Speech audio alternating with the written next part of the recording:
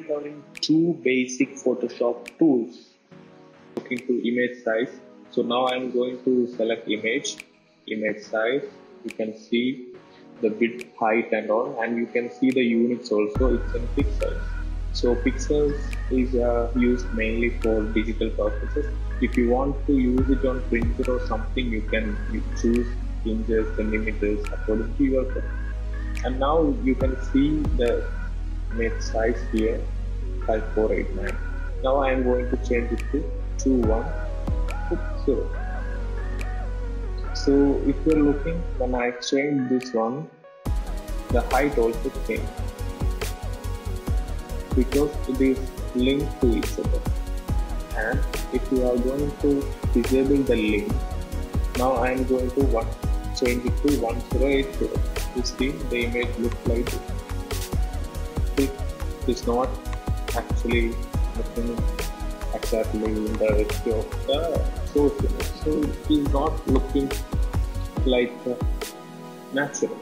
So we are going to change it. I'm going to click the link, enable it. I'm going to do 2160. Now you see it is more likely to have a decent thing, and I need this.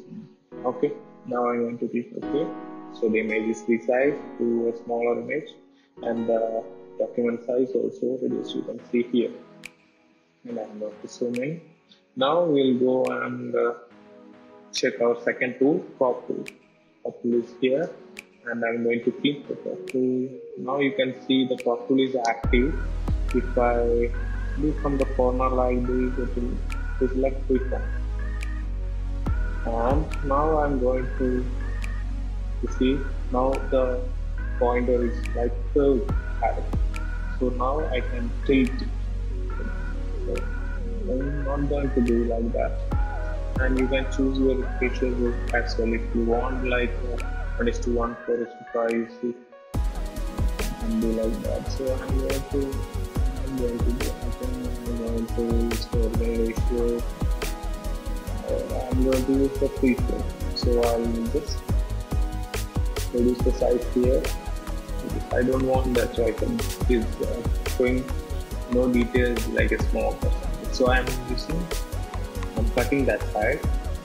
And when you look into the toolbox, you can see straight. I need this line to be straight, and I want to be straight.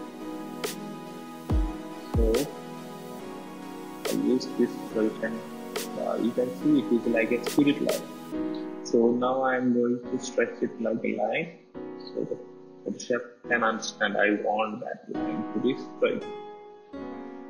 You see now it is straight, you can see, and you can see here it is transparent, here transparent, and here is also showing transparent. So I'm going to click level shift, because if I'm not clicking that, the transparent side will be like that.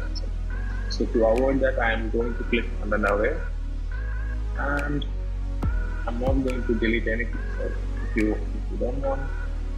you want to delete, you can do that. I'm not going to do it in this one. You can try it all. Photoshop is all like you try it again and again, and you will understand. Now I'm going to click. So there is nothing here, everything is clear, and you got your image a little bit closer and according to your preference.